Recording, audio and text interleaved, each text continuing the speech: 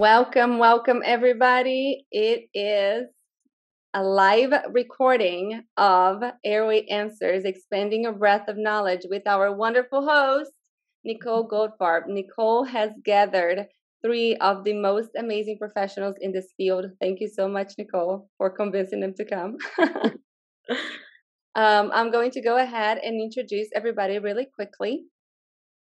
So you guys all know everybody that's here, but Dr. Stanley Liu is an assistant or an associate professor of otolaryngology and, by courtesy, of plastic and reconstructive surgery at Stanford University School of Medicine.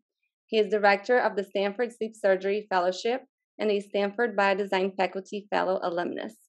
Dr. Soroush Zaghi is a highly specialized ENT, a sleep surgeon, and one of the founders of the Breathe Institute. He is also the functional frenuloplasty master, as well as a dad to Maxim and husband to Dr. Nora. Dr. Yoon completed her orthodontic and pediatric dentistry residencies at the University of California, Los Angeles, UCLA. Dr. Yoon was invited to join UCLA School of Dentistry as a clinical faculty. She is also an adjunct assistant professor at Stanford Sleep Medicine Center at Stanford University, an honorary assistant professor of orthodontics at the University of Hong Kong, an adjunct assistant professor in orthodontics at University of Pacific, and a clinical associate faculty at Tufts University School of Dental Medicine. She is also a co-director of pediatric dental sleep mini residency program at Tufts University. With that being said, I'm going to let our host take over, and let's hear from you guys. Welcome. All right. Well, thank you so much for being here, because I know you all have the busiest schedules around, and it took a while to get all three of you together, and we're even missing one, but I'm sure he'll pop in soon to get two of the three of you together. So we really appreciate you being here on a Friday night. I was thinking in my mind, you guys are the Dream Team, and I've heard that before, and I said, let's call this the Dream Team Reunion. But can you guys explain to me why you're called the Dream Team? Because there's a reason, right? Wasn't this a name you were given at Stanford? Hopefully I didn't make that up. So maybe Dr. Zaghi or Dr. Yoon can just explain that. Yes, absolutely. So first of all, let me thank you guys for having this amazing Airway Circle group. The work that we do behind the scenes wouldn't have any value if it wasn't for you guys right there in the clinics and communities, driving both the need and implementation of the work that we do. I was so lucky to meet Audrey through my Stanford Sleep Surgery Fellowship. So personally, when I was in residency, we would do rounds, we would see patients, and at UCLA, they were so good at like facial plastic surgery, head neck cancer. They knew all the data, you know, what year this was, the protocol, how to stage head neck cancer surgery, all these big things. But then there's the patient with big tonsils, and the chief of the department is like, refer for a sleep study, send to sleep medicine. And I was so like, really? Like, is that the best that we have? So I looked up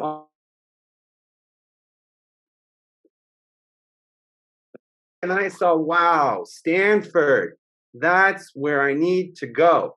So I went, I visited, I got to meet Dr. Capasso, I got to meet Dr. Riley Powell, I got to meet Stanley Liu, who was just like a second year faculty. Stanley was like the resident or was a fellow at the time that I was applying. I got to meet Matt Camacho, and I was like, wow, this is the place. This is the place that sleep apnea was invented. This is the place where UARS was invented, AHI, sleep apnea surgery. Wow. So I went there, and I was so incredibly impressed. And there was a few people that impressed me the most. And these few people were really the ones on the outliers. So Audrey can tell you better than anyone else that there's some faculty in the sleep medicine department that are still like, you know, trying to catch along, maybe have to come to an Airway Circle meeting, you know, here or there. But there was 3 people who were on the fringes, right? Who were radicals, who were really out there talking about crazy things. One of them was our mentor to all of us, Dr. Guilleminault. And I think Audrey can tell you, Audrey was closer to him than anyone, all right?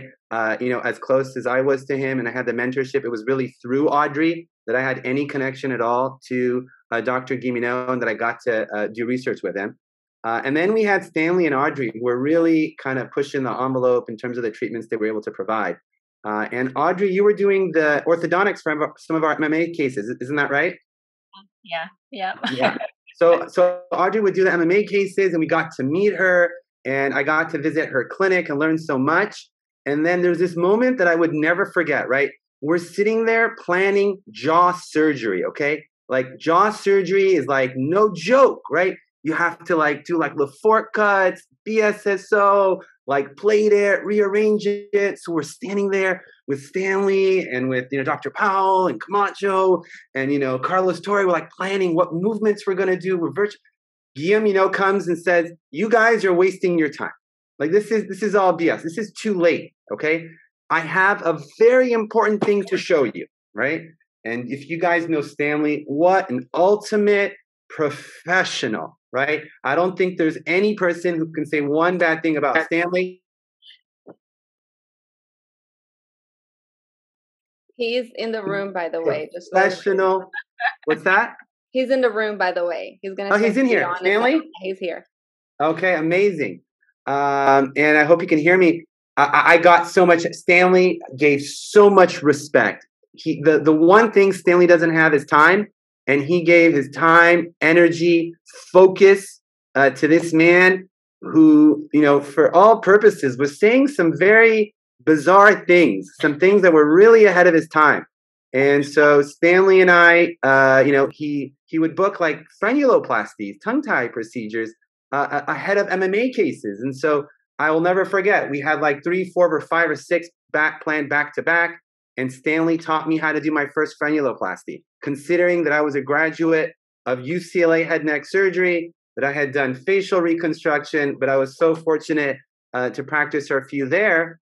And then Audrey got involved with the research. When is it a tongue tie? When is it not a tongue tie? And then everything took us by storm. But I just want to welcome Stanley here. It's always such a pleasure to see you here, Stanley. Yes. Very, very, very, very good. And it's so great for us all to be here together. That is so great. So that is clearly why you guys are the dream team. And it's so amazing to have that name for you all. I wanted to thank you also. I know you all teach different courses, and I was privileged to be able to take the Tufts Airway Mini Residency course 4 years ago with Dr. Liu and Dr. Yoon, which was amazing. It was the first time that course was being held. And that was unbelievable. It was so great. And then I took the first round of the Myo Masterminds course with Dr. Zaghi and the TBI group, and that was amazing also. And so we really want to thank you all for the knowledge that you spread to everyone in the community, because you spreading this information to related professionals multiplies that times 1,000 as we spread that to patients. So it's like you're reaching us to so many across the world. And there's so many people across the world on this Zoom right now. There's people from all over. So Renata can tell us later, but that's just wonderful. And what I wanted to start out with is playing our little game. Renata, does that sound good to you? That does. Are you guys ready? So I'm going to explain again really quickly how we're going to do this game. So the faster one to answer wins, okay? We're just, that game that's called, I think, First Word Frenzy. You're going to say a word. I'm going to say a word, and Nicole's going to say a word. And the first person who says something related to that word gets a point. Okay? Whoever wins, you guys can pick a charity, and Airway Circle is going to donate $100 to the charity. Deal? So you three need to have your mics on. I hope your internet works. That's so, you got to be fast. That's the whole point, is just word association. We're going to say a word. You say a word really fast. First word comes to your mind, but the first person to respond. So is Dr. Liu's microphone on? We're good. Hello, Dr. Liu. I just saw you. So for example. What's up, team? Hello. There we go. All right. So if I say the word tooth, for example, you might say ache or deviated, or even might say septum. Okay. But yes, if you say. So just the first person who says anything? Yeah, anything, but it has to be related to that word. Whatever comes to your mind when you hear that word. It might be really bizarre. But that's okay, because we're here for you. guarantee you it would be really bizarre. Especially on a Friday night. Especially after a Friday crazy clinic. And these guys know. They know the mood I'm in right now. Oh, no. Grab that glass gonna come out of my mouth right now. Anything. Just about anything. We should all have our martinis right Keep it now. PG. All right. So here we go. Ready? Yeah, I'll do the first word. All right, guys. Ready? Be fast. Sleep. Apnea. Surgery. Wait, Stanley got it. Yeah, all of us. It's a tie. That was the first one. It has to be the first one. Second word, tongue. Tie. There you go. Good job. All right. Did you say surgery for the first one too, Audrey? Did you say surgery? Yeah, What did you say? Surgery. We're on the same page. We're mentally, we're right there. Totally What were your answers? What were you going to say? Sleep what? He said apnea. He said Sleep apnea. apnea. Wow. And he beat wow. you all. He wow. beat you up too. So. Really taking a step back. I like that. And what about tongue? What did you say for tongue, Stanley? I have no words. No words for the tongue. No words. He's overwhelmed. It's The too cat got overwhelming. by the tongue. Okay, here's the next one. Mayo.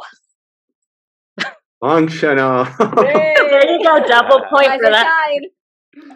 All right. Tied. Word number 4, Soroush. Awesome. Ah. All right. I want you to skip this one. Actually, I this one will. is a bonus word. Do you want me to do it? Yeah. Number 5, you can Stanley. do it, but Say whoever the word, answers Stanley. I want to something tell that I you. want you to answer gets 3 extra Okay. points. Go There is ahead. a right answer. If you answer the correct answer, you get 2 points for this one. Okay? 3. My mistake. 3. You can say it, Renata. Word number 5, Airway. Circle. Circle. Circle. Dr. Yoon got that first. Hey, Good. come on. Audrey got it first. Really good. Okay, here's the next one. Ready? Palette. High arch. Good job. Oh my She's goodness. way faster than the 2 guys here. Okay, go ahead. Number Renata. 7, nasal. Septum. Oh my gosh, you guys are You're so good. slow. She's on fire. Okay. Number 8, Stanley. The man. Yeah.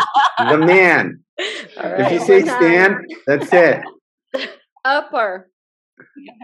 Airway resistance. Yes, that's what I wanted. Okay, there you go. Good. That was on my mind. Okay, here's the next one. Cone. Imsit. Yeah. 11, tonsil. Adenoid. Yuck. Yes. Number 12, Audrey.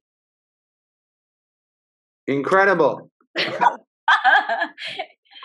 I right. think there's a delay for Stanley. I'll catch up. I'll catch up. It was a long Recovering clinic from day. I was clinic. going to say legend, but I'll catch up. Oh, that was good. Number 13, jaw. Surgery. Is on fire. Well, we are very. Just add the word surgery to everything. Palate surgery, nasal surgery, tongue tie surgery, That's true. sleep surgery, Okay, number 14, mandibular. advancement.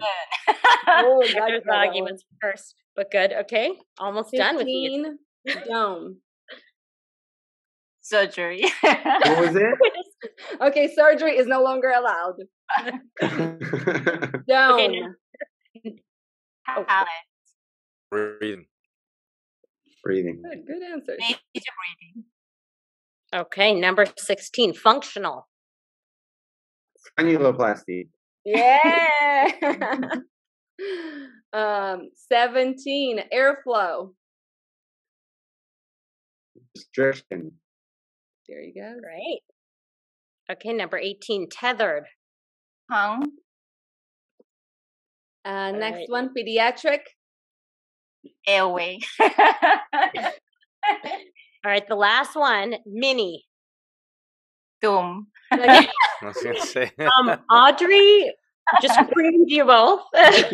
You killed I think it. she's got 12. She's Audrey, We are do very. you have a charity already that you like, or you want to send it to me later? Okay, I will send you later. Awesome. I'll let you guys know who it is. Thank you guys for playing this game. That was great. okay. Now everyone's warmed up. I think Dr. Lou's warmed up now. All right. Here we go. So let's go over some questions. So of course we talked a little bit about Dr. Guilleminault, and I want to know more about him and his influence on you, and maybe any specific experiences you had with him. Well, yeah, I mean, he influenced me in every single aspect of sleep. Now he's in heaven, and I miss him so much. But he was my inspiration. I mean, past years, his passion was look for preventive treatment for sleep apnea. So he has been pressure me to come up with a growth modification protocol for children. And he's the one who introduced myofunctional therapy to me. He also asked me to look for frenulum research and connect the missing puzzle with the sleep apnea with the frenulum. And he had many brilliant ideas that he encouraged me to find more reliable way to grow maxilla. And that's how we designed the dome. With Dr. Liu, and it's still evolving. But I mean, everything about the sleep, he was my inspiration, and he was always my cheerleader. That's amazing. Either do you guys, Dr. Zaghi or Dr. Liu? I want to hear from Stanley, because really the impression that Guilleminault made on me was really through both Audrey and Stanley, and especially Stanley's humility and highest degrees of respect for this man. That one thing that really bothered me when I was there as a fellow was that he wasn't getting the respect that he deserved, and Stanley went above and beyond to reciprocate and make up for all of the lack of appreciation that I personally observed there. So Stanley, can you talk to that a little bit? Yeah, thanks, Soroush. By the way, but Soroush, you were the first fellow where we had that wonderful group photo with CG, in the sleep medicine clinic. And so a couple of things, for CG, just like myself, if you want to get him to kind of hang out with you, talk with you, get some booze going in the office, and a lot of things happen that way. I mean, I still remember, Audrey, you remember that Friday afternoon in our clinic, a few. There you go. Who found that picture? Beautiful. And a couple glasses of wine or whatnot, and it's a lot better. I will say this. When CG passed away, he really didn't, I guess, have a chance to kind of designate where a lot of his life's work would go to, and I mean that by binders and folders that he kept. One of the things that because they were like, guys, if you whatever it is you want to take from the office, you need to take us tonight. Our custodians will throw out everything, and it's really kind of sad, because it's like there is an encyclopedia, not only of a great man's mind, but a vision that we still carry on. So I'm like, okay. So I finished clinic just like today. I'm like, okay, well, okay, go check it out. I brought a few binders, and to this day, I will not forget. One of the binders had everything about narrow high arch palate, maxillary expansion. Now, mind you, this is from the 1970s, so all of that stuff was like orthodontics, the monkeys with the nose plugged and all. But it goes to show you that he was already thinking about this in 1970, 1980. And it took 50 years, maybe 40 years, for it to come to fruition. And I think, if he knew that, one day, via channels like Airway Circle and the champions and all the members who are champions of this field to carry this forward, I just want you to know that it was already in his mind, and people were thinking about moving a bunch of teeth around, which is not very exciting, to be frank. But he was already thinking about, wait a minute, that is actually affecting the airway. So I still think, I mean, that it's such a long-lasting legacy. I mean, yes, we've had a lot of great, wine and cheese with the guy, but seeing where his mind was in 1970, that was amazing. And I will say this, though. I saw in a lot of those correspondences were like PhD research from Denmark or some unpublished work from somewhere, and they sent it to him because he understood.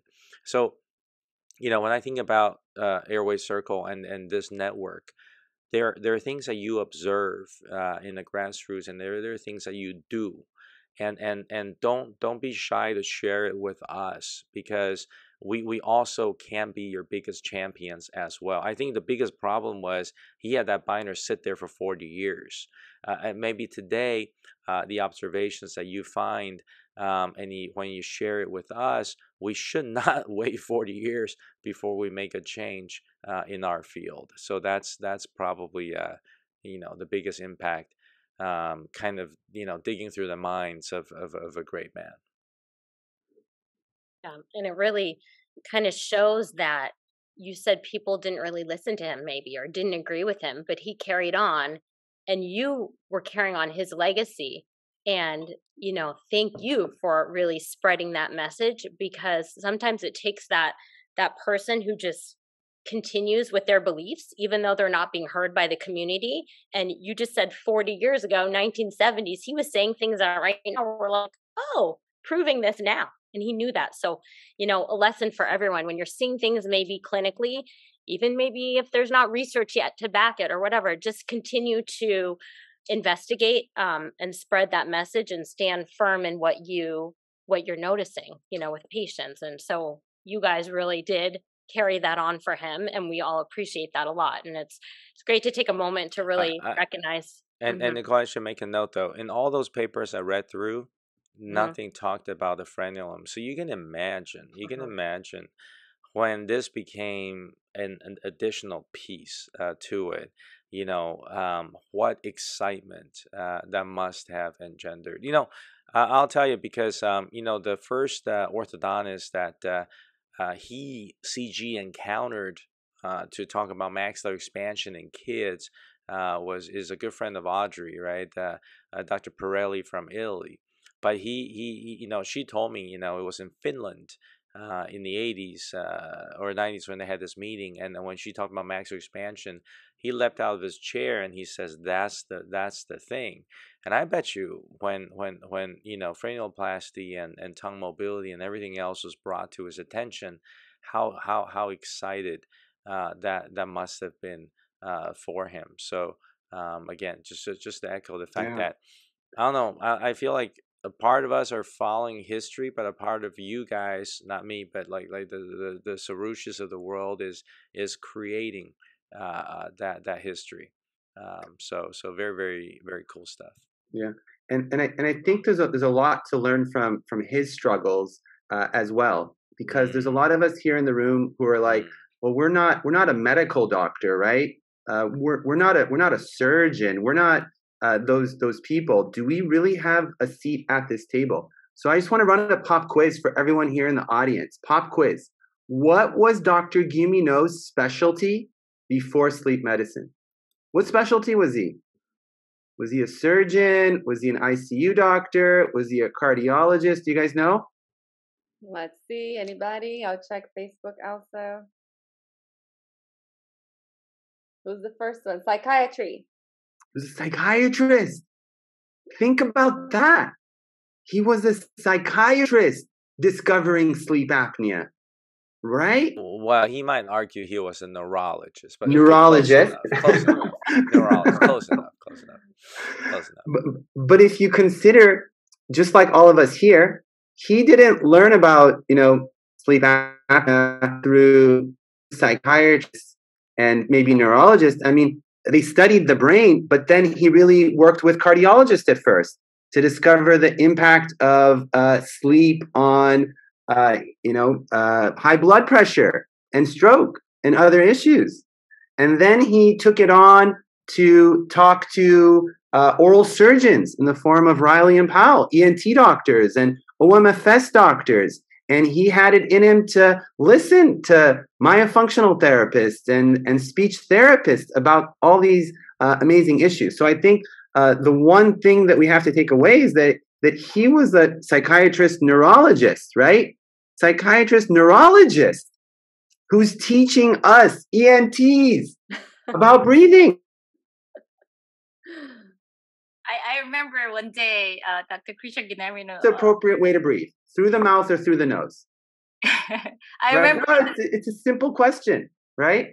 Yeah, I But it was only in 2014 that Dr. Guilleminault published his paper that said, we have to get our kids breathing through the nose. And that was around the time that I was in fellowship and this paper was just coming out. And this was a very revolutionary idea that it's not just about sleep apnea, it's really about mouth versus nasal breathing. And so we take these things for granted, and it was just like 8 years ago. So we have to kind of recognize that the way that we're going to learn is from each other, different specialties. And that's why we have, I learned so much from Audrey as a pedodontist, orthodontist.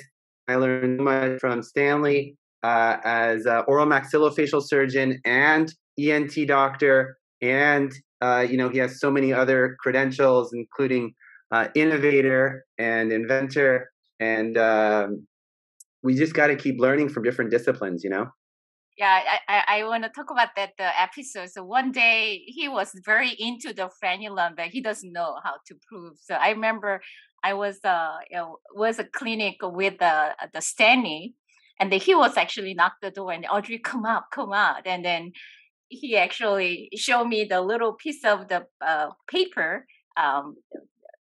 towel, little paper towel, and he wrote frenulum. And then he just gave it to me and said, Audrey, you do the research about frenulum. So I asked him, so what kind of research? And he said, you just find out, you just do the frenulum.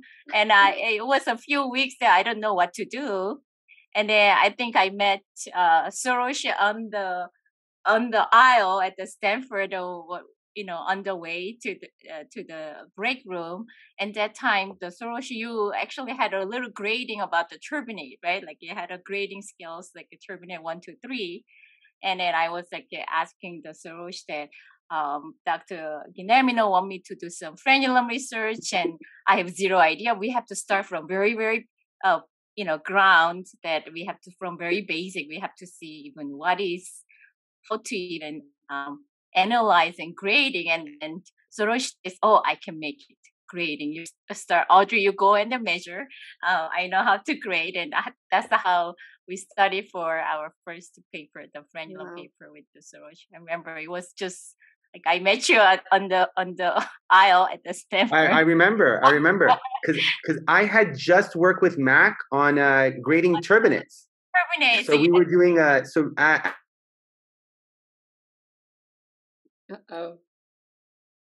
So he had a grading system with a little bell curve, and then you go like top 10 percentile, top 25 percentile, and then he was making the grading system. So Soroush said, Audrey, you go and then get the measurement. I'll figure out. And then that's how we started our first frenulum paper. Yeah. And how long do you guys think it took Audrey to collect 1,000 data points? How long would it take you guys to collect 1,000 data points on patients? It probably took her a week. A week is a little. How fast she was with that game. It would take like years, right? Yeah. Like 1,000 patients, right? Yeah. She knocked it out in 3 months. No way. 3 months, Crazy. triple checked, and the data was triple checked too. It was unbelievable. 3 months. She's like, if we're gonna do this, we're gonna do this. Boom, boom, boom, boom, boom, boom, boom. This is tongue range of motion on 1,000 patients. Has anyone here tongue range of motion to 1,000 patients? Oh my goodness, right? This is so fun to hear where these ideas were born from, and frenulum on a paper towel, and now it's like, so amazing.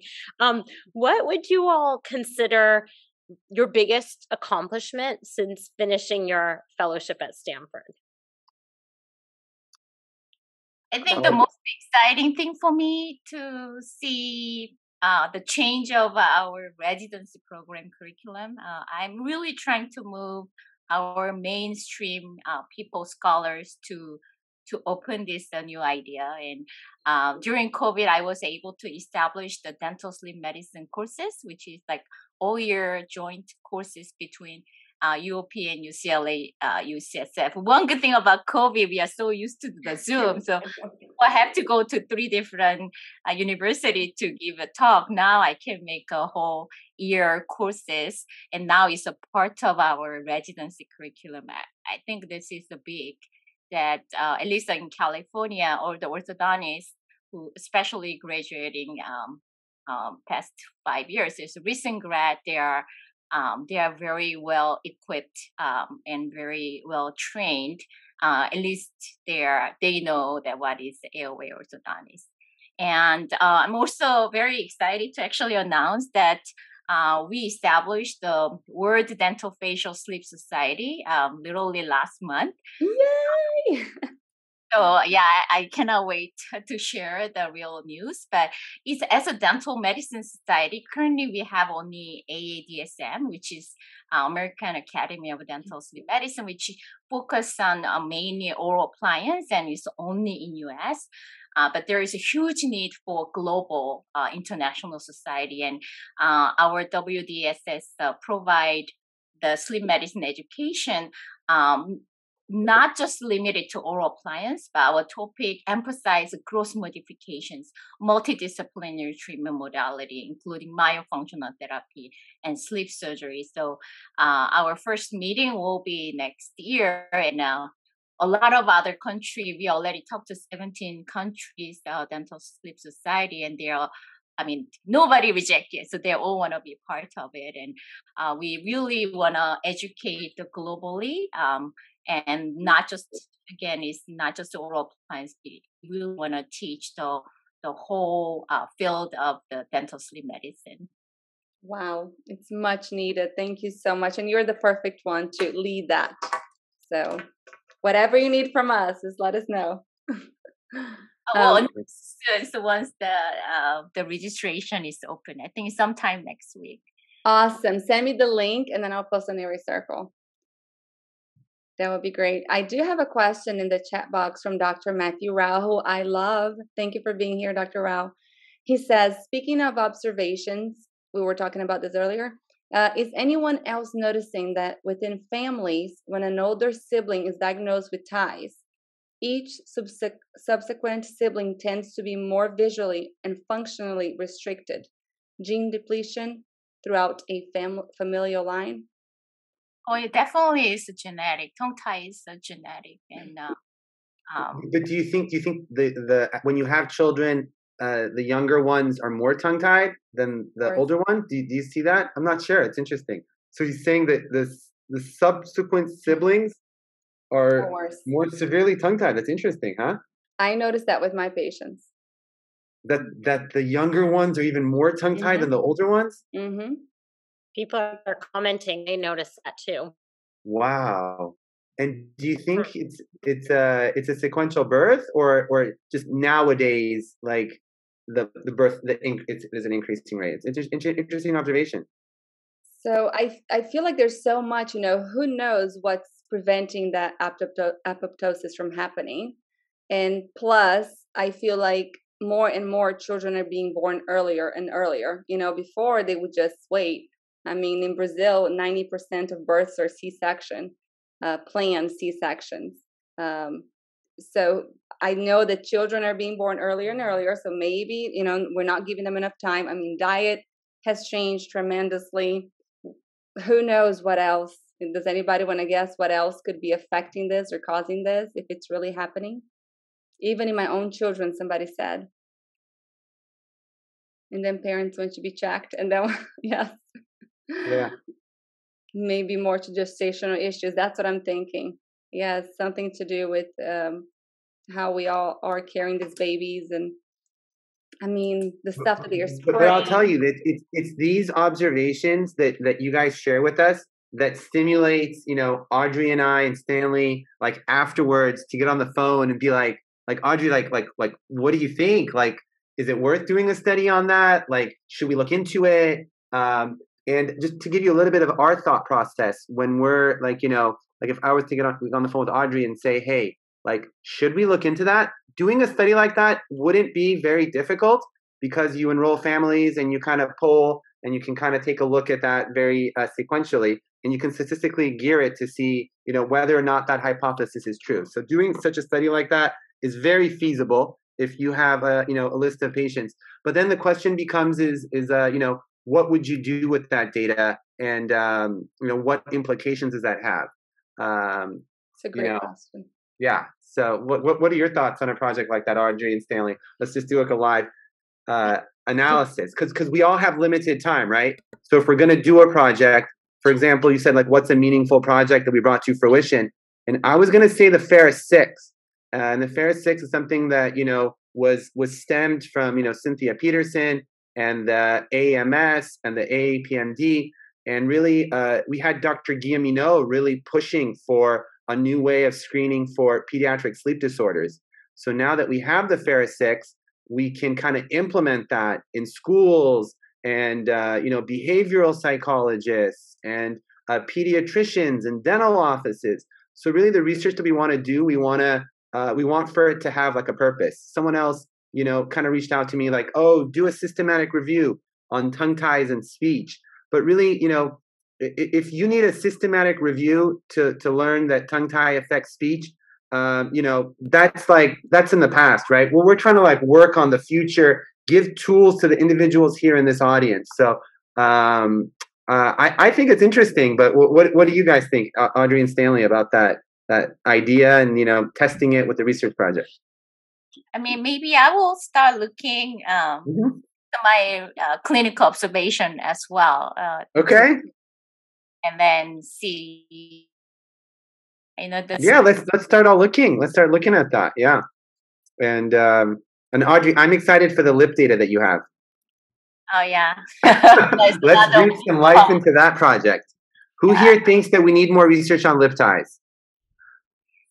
You guys get a vote. Should we do research on grading lip ties as they change with time, or should we see, first child, second child, who has the bigger tongue tie? Because we have limited time. So that's how these things work, right? Mm-hmm. So should we do lip ties or should we do lip ties? Lip ties, yeah. So you guys see where our research priorities are, right? Yeah. So, all right, Audrey. Okay. So if I can give a recommendation, I think increasingly, even in academia, we have a focus on real world data, which is what you guys have. So I think instead of and I've been trying to bug, and to be honest, I've been trying to bug Renata for this for a long time, which is there's so much real world data that we can gather from this community. So with the research question that we're tackling, right, it's not ridiculously difficult to take your iPhone and take a picture of that tie. And it's not ridiculously difficult to take that tie and take a picture of the siblings with that tie. The key then is how can we gather real world data and make it more powerful than any systematic review? Because I think, to be honest, I think the world is also probably tired of seeing our research work coming out of us, because ultimately it's coming out everywhere and it's ground truth. So if we are able to provide the tools, let's say a very standardized tool of these pictures of tongue ties and of families, and that we are able to really put this data together, 4,000, 5,000, 6,000 people with machine learning, artificial intelligence analysis, I just think that impact would be huge, and we're ready to do it. So I still think that if we can come up with a simple protocol, very simple, how would you standardize taking the pictures? How would you standardize the way this data is sent? And then you do analysis on this. This is so powerful you can't even argue against it. And then what's going to come after that is you create an app that allows every parent to take a picture of this and say, well, shoot, I am really well off the bell curve and I need to be assessed. But how are you assessed? Oh, simple. On this app, you would have the experienced practitioners on this network to say, okay, near me in Atlanta, near me in San Diego, near me in wherever, that we can look at it. So I really want to go big. I think we can go very big. If everybody has a standardized way of taking a photo, having it sent to a place, machine learning analysis, pre and post frenuloplasty surgery, pre and post symptoms, This is where this is going. Now, people worry about, consents, no problem, because you're consented via an online portal where allow the consent, and so all of us actually can study this. So like you, me, Audrey, actually everybody in this room can study this data. You say, I'm going to study this. You have no idea who the patients are. That's okay. That's not the point. And you can really make an impact. So I want to kind of pull the, it's funny, right? Because it's almost hypocritical. I am the guy in the ivory tower, and I'm saying we get out of the ivory tower. And that's exactly where this has to go. Real world data and sent in, and having everybody having the ability to analyze that, and the patients consenting to that. And what can we give back to them? Well, we can try to write papers, but Soroush, you and I know this, right? Papers are reviewed by editors and reviewed by the reviewers, who half of them hate me anyway. They don't hate you, but they have them hate me. And truth never comes out. CG went through this a long time. So, but we can give the people who provide us the data, our myofunctional therapists, our dentists, our surgeons, and say, hey, you know what, guys, when it's this restricted at age 8, if you don't do anything, it's not good. And so we'll give that back, because data is not information, and that's another piece of thing. I know people are like, oh, is Stanley talking about collecting some wearable BS? No, that's not what I'm saying. Data is not information. Data properly analyzed and digested and shared is information, and then we do it, and we start from the grassroots, and infinitely more powerful than the stupid Stanfords of the world and wherever the hell those guys are doing. You know what I mean? So let's think about that. And I've been bugging this network for that. Simple picture. Everybody in the family, including the parents, whatever you think is valuable to analyze tongue movement, videos can work too. Machine learning, artificial intelligence analysis, we can learn more beyond what we already know. So let's think about real world data, and really leveraging this network. We're getting tons of messages on Facebook with people saying, yes, let's work together to help. Anything we can do to further research. I love this idea. Sign me up to help. So I think everybody is in. Because Soroush and Audrey is not like that, because we try to learn something and we try to share with the world. But so many practitioners are in the realm of they may have discovered something that works, but then they say, well, then only we do what we do. Yeah. No, because we will wipe you out. This is a different era, right? This is a different era, and so help us. Yes. Again, a simple photo before or some of the assessments you guys do with a simple questionnaire about nasal breathing. It's so powerful. It's ridiculous. It's ridiculous. Kids telling you can't breathe, and the kid's tongue tied or whatever it is. It's so powerful. You just gotta put it together. And then when you have like 20,000 people, it's kind of baffling. So, but I think it's doable. So let's please do it, because if you don't do it, we can operate until the cows come home, and then we really haven't really contributed very, very much to society as a whole. I have to say that my number one inspiration for research and things like that is hearing Stanley speak. When Stanley says something like that, I take it as a charge, and I take it as a mission, right? To like, let's make that happen. Let's make that happen. And to that extent, in making it happen, I want to let you know about some opportunities that we're working on as a community that are in the works. Okay. And one of these is called the Outlook, and it's going to be presented at AAPMD this year. It's a project we're working on for 3 or 4 years. One of the biggest problems with collecting group data is actually aggregating that data. We tried to do this through I think it was the AMS a while ago. We got 650 data points, but they came in from all over.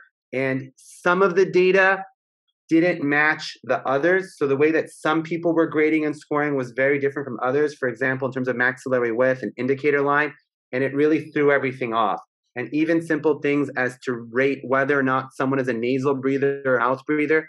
Some people scored nasal breathing as the best number one. Some people scored it as a 4, and it really ruined our data, okay? So the data has to be collected in a very standardized way. And so we've come up actually with a software. It's called the Outlook software. That's going to be featured at the AAPMD this year in September. It's already IRB approved, multidisciplinary, and it's very simple. It's just called mouth taping for 30 minutes. All you have to do for the intervention is tape your mouth for 30 minutes and rate a pre and post questionnaire. We will be gathering data on this, the actual breathing physiology. We're working with Rosalba Courtney and others.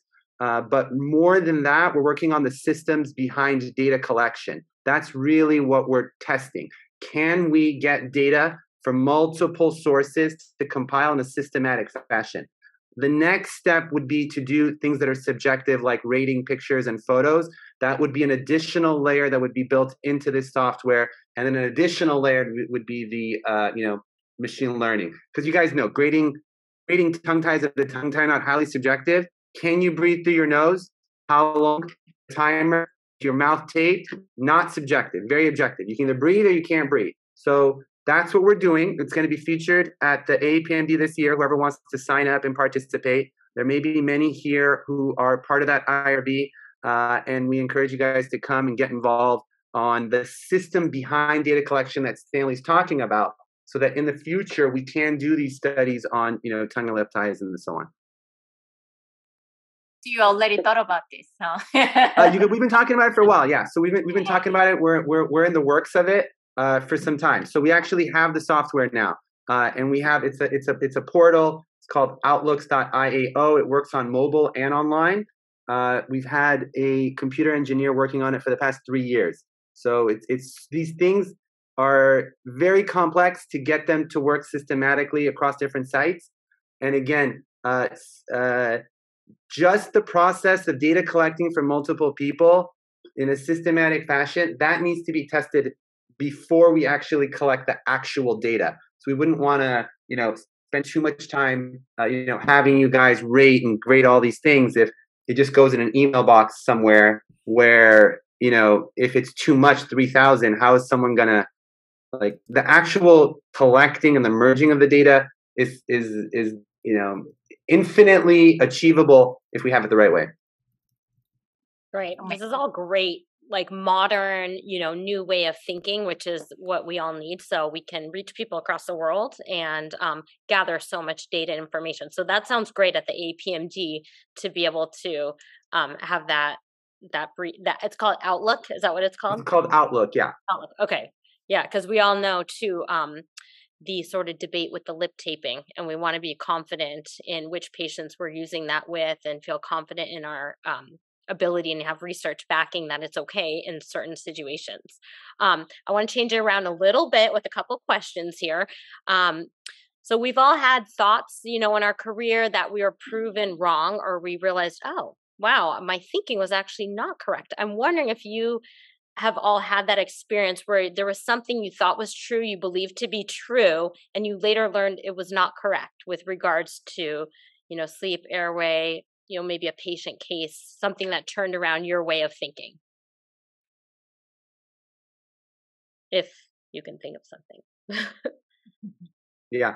I genuinely thought when I first started that tongue tie was the answer to everything. Okay. I don't know, how I came to think that, but I had 1, 2, 3, 4, 5, 50 patients, all airway issues. I would clip their tongue tie and they would rave and rant. And so for my next 250, 300, I was confident going in there, releasing these tongue ties. And I genuinely believed I was curing their sleep apnea. Right.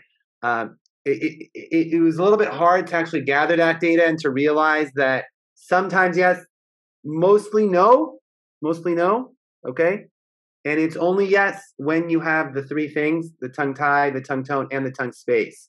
And so more recently, I'm really focused on the space issue that Audrey and Stanley are really the leaders in addressing. And just really being humble, and that tongue tie is so important, but it's only one piece of the puzzle. Praise you for saying that too, because that's actually amazing, because you're the father of tongue tie and functional frenuloplasty, and it's so beautiful to hear that you recognize that it's not everything, because I think a lot of us get so caught up in tongue tie because we hear the information, and it really is important to know that there are so many other factors, and that might be one component or one piece of the puzzle, but that's not where we should rest all of our efforts in with our patients. Because it's almost like, as a myofunctional therapist, it feels like nearly every patient I see has a tongue tie. And I have to remember that, like, I have skewed caseload, or I have a skewed perspective, because that's why, it's related to the myofunctional issue. But you always start thinking, like, am I overdiagnosing this? Am I overdoing this?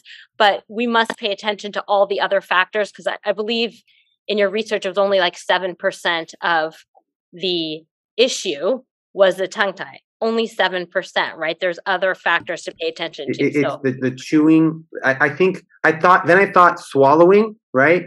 But now it's chewing in the back. That it's the bilateral symmetric chewing. When you only chew on one side, let's say you have a tooth pulled, and you're only chewing on one side, okay, without a tongue tie, without any other issues, that's the really disastrous situation that throws the whole system off. And early on, if you're talking about chewing, you're talking about the diet that we're feeding our kids. If you're on vacation, you go to a museum, you go to Disneyland, Knott's Berry Farm, wherever it is, and you're trying to buy a kids meal or kids menu. What are you buying? You're buying soft processed foods, right? And I have a 2-year-old. If there's fries on the table, it's over. It's over. You can't even go to a cafeteria and let them see that, right? Yep. How do you prevent them from gravitating to these soft, processed, real junk foods when we're out, celebrating and spending time with our families? So diet, nutrition, chewing, swallowing habits is really everything. Since you mentioned chewing, I'm going to tell you guys something that I learned from a recent course I took from Brazil. They say that even bilateral simultaneous chewing is not that bad. Well, we have to pay attention. And a lot of people chew more on one side. We all know that. But what we have to pay attention is the first 3 to 5 bites. That's where the key is. If the first 3 to 5 bites are always on the right side, that's where we're going to see more issues. So I always tell my patients, if I can tell that they're, low tone on this side, muscles are working better on this side. Okay, first 3 to 5 bites, start doing it on the other side. Eventually, they have to be able to always start, going from side to side in order to be symmetrical and to keep balance. Wherever you're chewing your food after that, it doesn't really matter, because the strength that you're doing, those first few bites, that's what's really going to get your muscles working out. So that was a quick. That's interesting. Very interesting. What about you, Dr. Yoon or Dr. Liu? Any things you came to realization that, that's not actually correct? Every day, my protocol change every day. So maybe we are talking about expansions in the beginning. I don't know how much I need to expand. So the more, the better. Just to expand the maximum. And then I learned sometimes, there is a side effect and there is a physiologic limitations.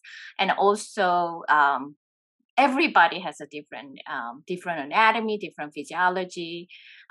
So, our future has to be really we have to study for each patient's phenotypes, not just anatomy, but also they are looking at their genetics, they are looking at their physiology, what the patient wants, and also what actually the patient just need. Some patient may not need 12 millimeter expansion. All they need is just 3 millimeter, enough that the nasal flow air just go through and then just relieve the collapsibility changes. So we're now trying to do more personalized protocol. We want to be more focused on the patient base, like a patient centers, and the different protocol. There's no such a thing that exactly like expansion. Everybody expanding, you expect their sleep gonna be better. Or everybody, you do tongue tie surgery and then all of a sudden they're gonna be better.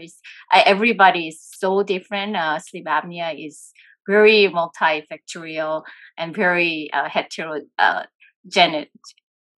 very heterogenic. So I think yeah, I mean, I'm still changing my protocol. I mean, like Nicole, you took my course 4 years ago. Now it's very different, and a lot of information. Yeah, it's a lot of new protocol guidelines. We learn, we change, and modify. But that's how we advance our field. And let's not forget that not every tie has to be released.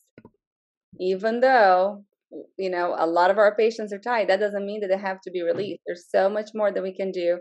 Like Dr. Zaghi was saying, we can, work on tongue space, send them to ortho, myofunctional therapy. And a lot of times your symptoms, are relieved. They are happy with the improvements that they get. So you always have to go case by case, really look at, every patient, their chief complaint, and make your decision based on that. What Brazilian course did I take? All my Brazilian courses are in Portuguese. There's many of them. It got to the point now that all I do is just Brazilian courses. I barely ever take any courses here, not because I don't think I have anything to learn here, just because the dollar exchange is insane. And it's just so much cheaper for me to take courses from over there. And I enjoy it. The research and everything that they bring, that's slightly different than what we were being taught over here. But I'll bring some stuff over to you guys soon. No, but Renata, one thing you don't you're modest in talking about this, but don't forget, Brazil is one of the most advanced areas in all aspects of sleep medicine. Of course, Brazil was CG's first love, just so you know. So the world's largest sleep lab to this day is in São Paulo. That's awesome. Asia and Taiwan became his second love, but people switch their whatever. But Brazil was his first love, and so what happens is you have amazing surgeons. There's so many ENT surgeons do skeletal surgery in Brazil. Your myofunctional therapists are so strong in Brazil. And every one of my visitors, I actually have had a few from Brazil recently. And as you know, I used to go there once a year. And they all have the widest jaws and the most beautiful smiles that planet Earth can find. So you're learning from the best place.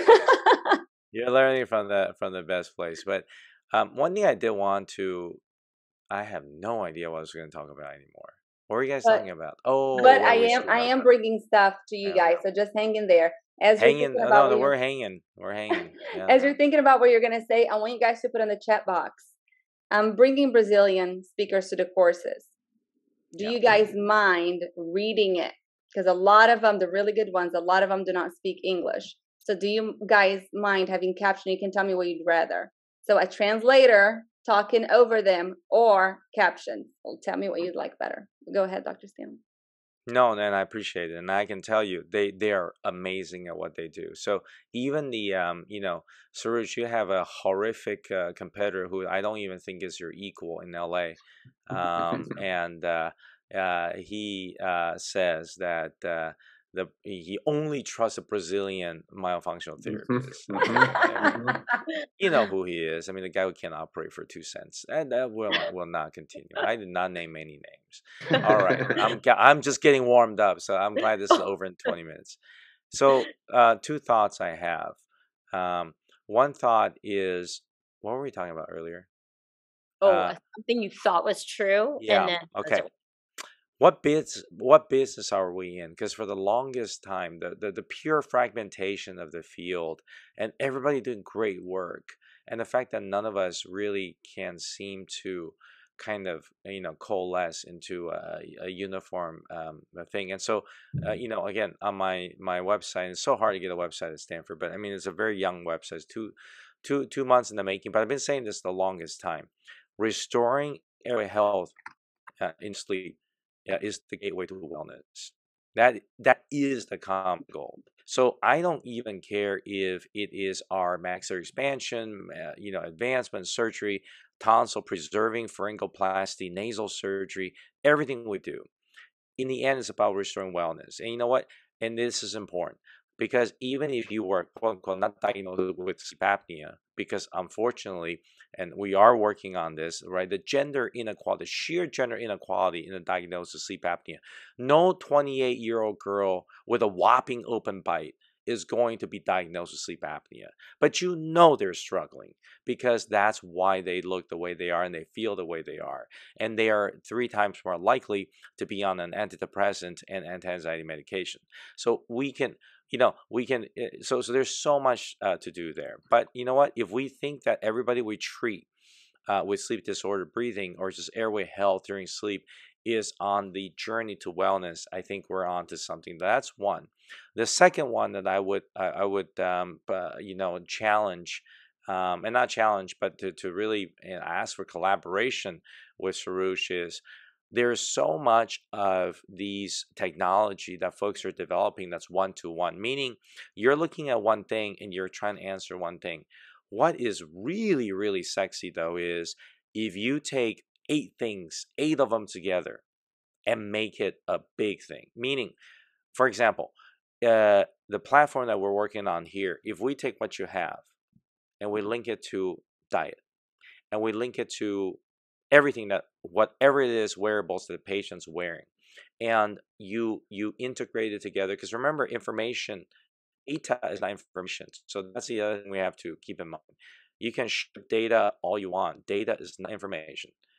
But how do you transform that data into information? So if I were to say, for this tongue-tied individual who's struggling at age 28, who is a South Asian individual who's about to eat this meal, is going to hurt their sleep this much and hurt their activity level the next day, that's information. That's information. So right now, a lot of these things that we're doing are very univariate. You're looking at one group of information, which is great. If we can take that and incorporate it and integrate it with other lines and information, man, that really does change behavior and change what we do. So we're getting there, and then we'll work on that together. But I think because otherwise we'll be developing like 80,000 devices to look at 80,000 conditions. When it comes to sleep and breathing, man, it's all of it's integrated. So cool stuff ahead. Really great. I know we're getting low on time, but I do have a question. I think we all have patients that have maybe changed our life, our way of thinking.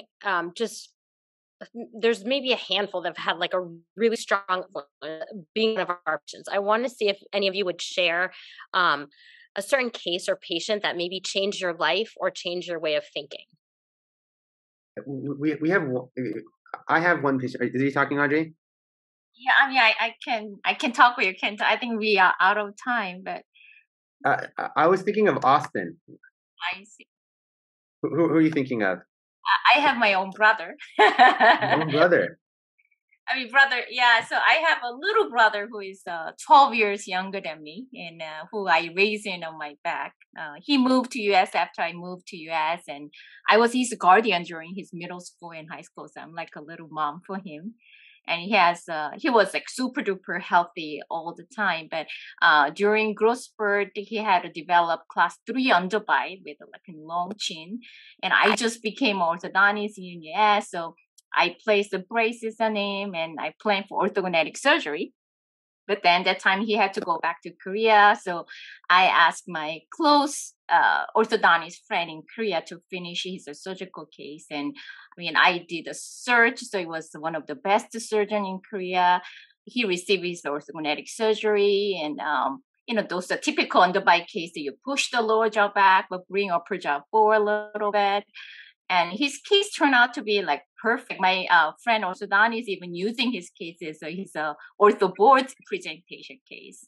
But then later, my brother had to be hospitalized for several months where he couldn't breathe during the military training in Korea. In Korea, you have to be in the military, like mandatory for 2 years. And so he received the turbinectomy, septoplasty in Army hospital, and he got better a little bit, but now he started snoring like a hunk.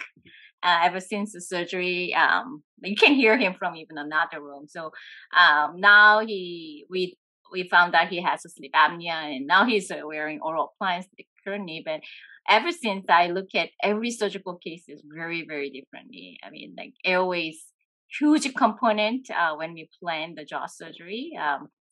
It always happen to be your family member who hit you the most, right? Wow, that's interesting. Yeah.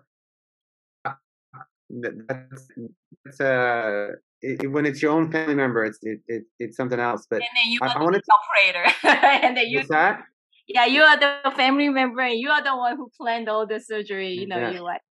So that's a family that becomes a patient. But there are patients like this guy Austin, who we treated together almost 7-8 years ago, and I think it's the patients who become your friends that really touch you, because you realize that like these are real people and we're really affecting their lives, and it just gives you like this like another humility for the field, because this one patient that we worked on had so many challenges to go through, but he stuck with us there.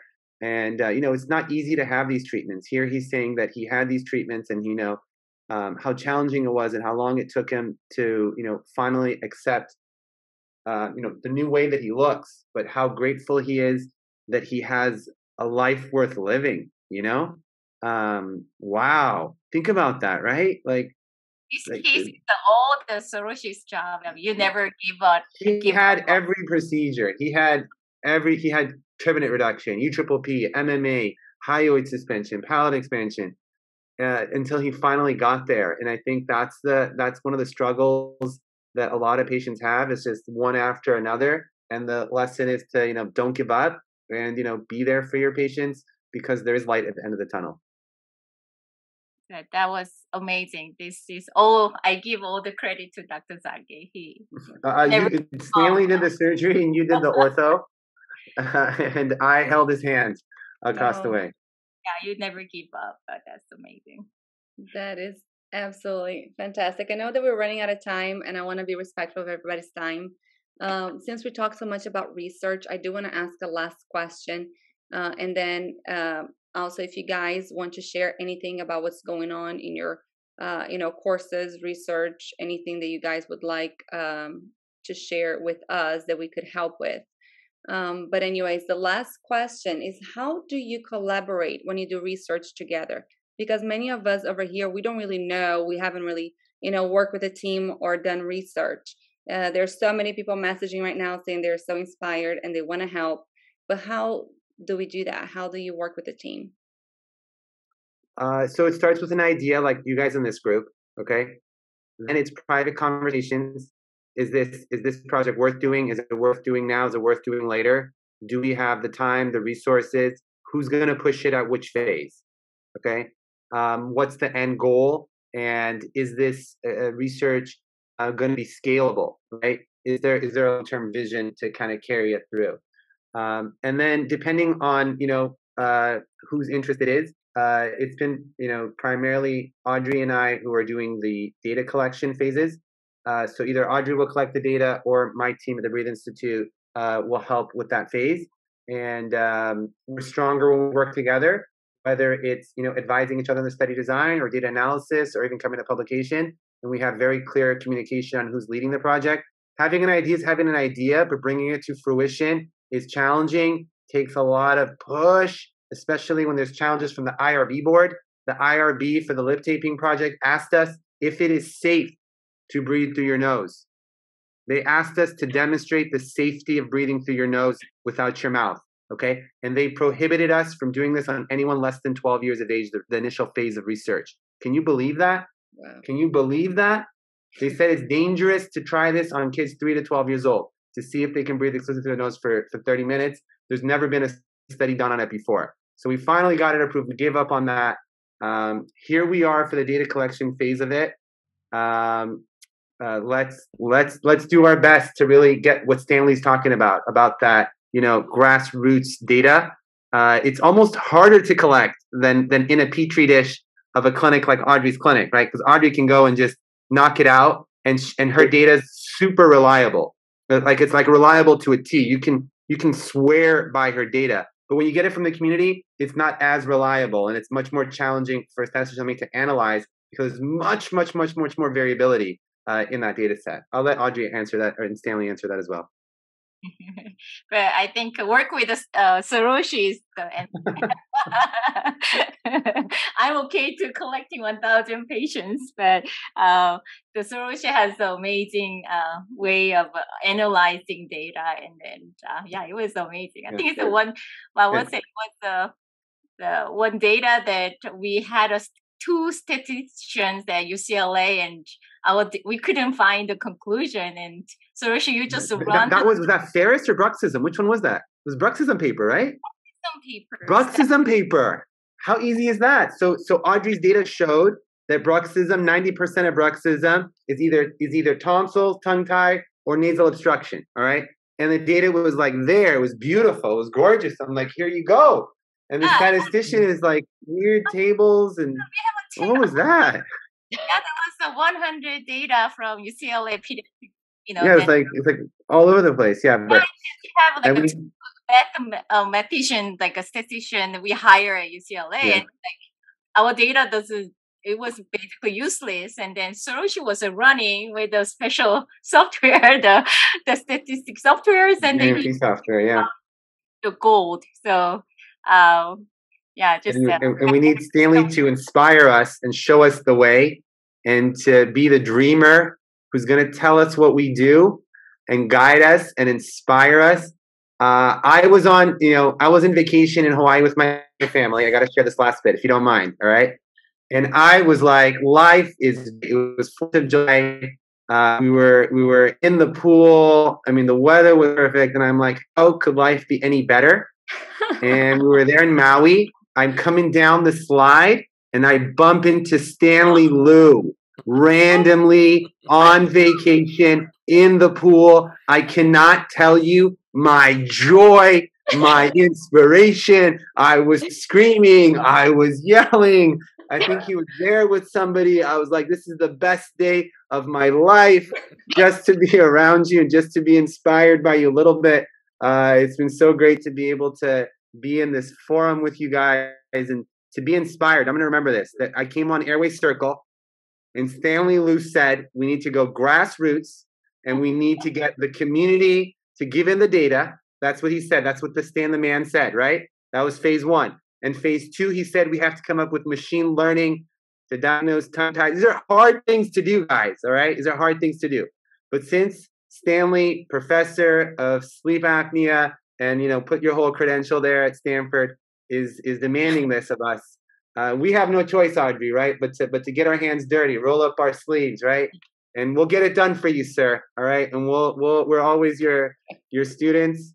And all the memory of our ultimate teacher, Dr. Guilleminault, right? Yes, definitely.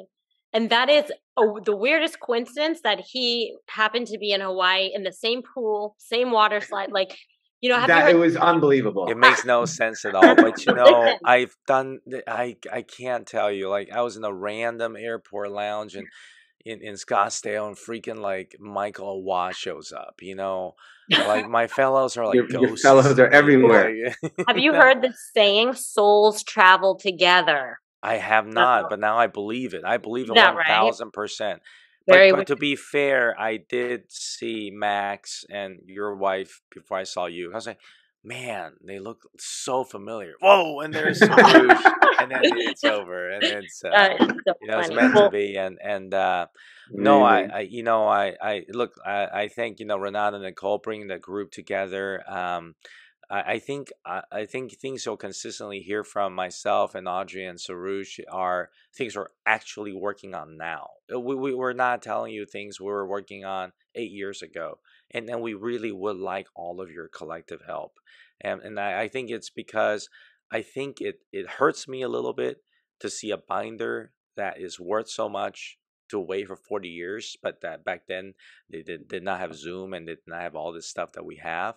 We should not wait 40 years to make a difference. It really is a collective effort. I think there is value in democratization of data.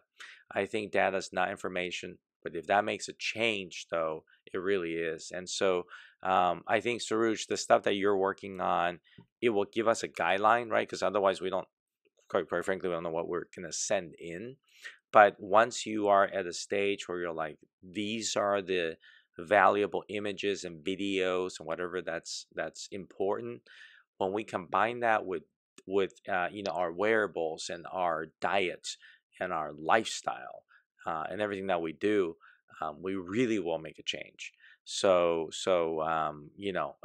lead the way, give us some guidelines. Thank you for your vision. Yeah. And then we put this thing in together.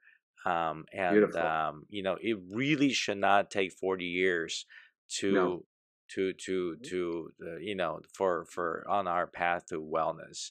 And so thank you both. Thank you, and Audrey, and thank you, team. And yeah, it's been a real really pleasure. pumps us up, doesn't it? To have these people hang out with us on Friday night. Thank you guys for what you do. It's not. It's how not much did easy you pay to run them, Airway Renata? Circle. How much do you pay these people? Yeah, Guys, sure. it is not. It is not. Even if they say it's easy, what they do is not easy. It takes so much work. It takes so much effort. It takes so much foresight to get everyone together and bring the guys to you. I hope you guys know how lucky you are to be part of this group, and we're so grateful to you guys as leaders of the community for pushing this forward. So thank you so much for inviting us here. I hope we have the opportunity to come back together again, Audrey and Stanley.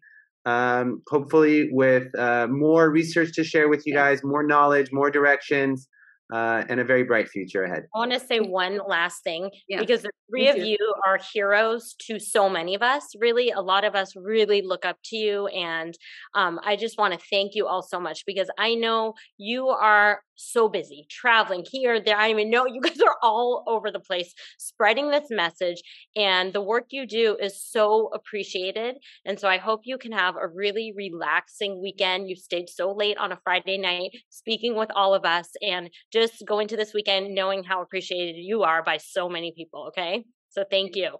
And with everything that we talked tonight, to help this grow even more, look on Facebook for your state chapters. Now, Airway Circle is putting out state chapters so you can grow your local states.